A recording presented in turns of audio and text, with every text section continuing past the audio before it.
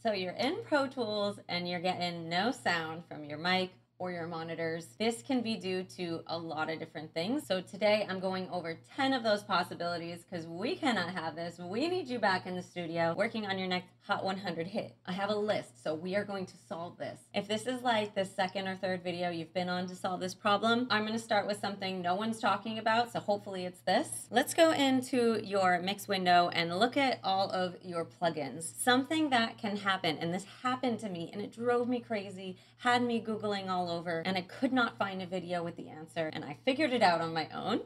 Thank you. By the way, I've been recording myself in Pro Tools for over 15 years. It is very possible that one of your active plugins that you have plugged in is either a free trial that has ended, or one of your plugins has a software update and it's breaking the signal flow. Your audio is making its way through all the buses. Once it hits that plugin, it just stops. And this plugin is not letting the audio continue through and out your speakers. Start with your mastering chain and literally just click on each plugin one by one and see if you find something that's like, hello, you need to go here to upgrade.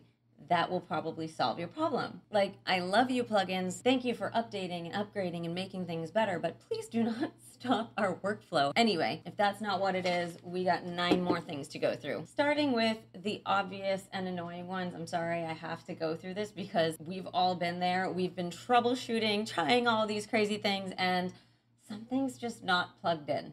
Like, your headphones are not plugged into your interface. Your monitors are not plugged into the interface. Or worse, your microphone isn't plugged in. Just double check. I know it's like, duh, of course I plugged everything in. Oh, oops, maybe you didn't.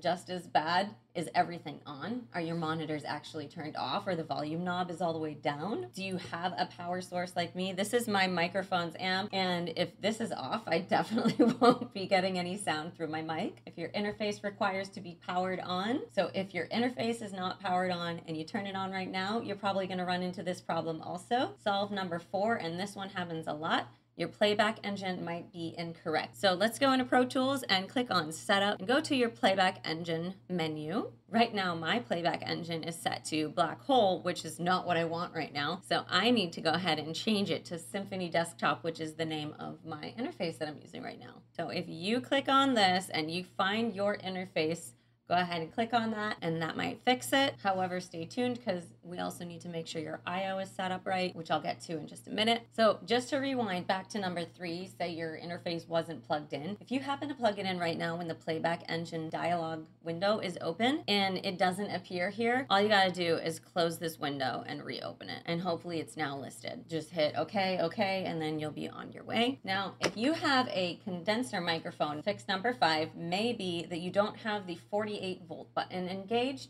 On your interface, there is a button that either says phantom power or 48V. Condenser microphones usually don't have an external power source like I do, so you need to just click phantom power or you will not hear anything. But if you have a condenser mic that has its own power source, you will not need to use that button. Number 6, if you're using a brand new microphone and you've never gotten audio through it at all ever, it's possible you might need to download some drivers, especially if it's a USB mic. This can happen.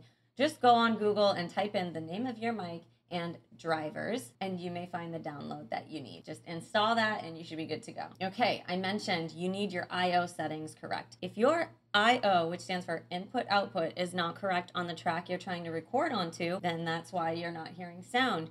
You need to make sure that the input of your track is set to the microphone that you're using. Mine's just called analog in 1. I need to make sure that my input, which is right here, it's the top one under this I/O, is set to whatever your microphone is. And it's usually just like the first option under interface input 1. Usually you want the output going output 1 and 2, unless you're busing it to like your vocal chain or something like I am over here. By the way, if you are relatively new to recording, I have a whole start to finish course for you for free right here on YouTube. I'll link the playlist to that below. And if you have no experience, we can turn you into a recording engineer right at home. Just check out that playlist linked below. Number 8 on our list, are you even record armed? If you're not hearing yourself through your mic, through your headphones, you haven't pressed this button. This needs to be on in order for us to hear anything. Okay, number 9, If you've done all of these things that I just mentioned, and at this point, it kind of makes no sense that you're not getting sound, everything in your system is configured correctly, what you may be experiencing is either a computer or Pro Tools attitude problem. And the best remedy for that is hashtag unplug it and plug it back in. This might look like just simply restarting Pro Tools. It might look like restarting your entire computer. It might look like restarting your interface. I can't tell you how many times I've just had to turn off my interface, turn it back on, restart Pro Tools, and suddenly everything works again. So it really just might be that. However, if you're still not hearing anything, it's time to start troubleshooting your interface. Interfaces don't live forever. And if you happen to have the Apollo Twin, I made a video dedicated just to troubleshooting the Apollo Twin. I'll link that video below as well. It's already helped a ton of people get back up and running. But if you're using a different interface and I don't have a video on it yet, leave me a comment below and let me know which interface I need to make a video for. I want you to go to YouTube and type in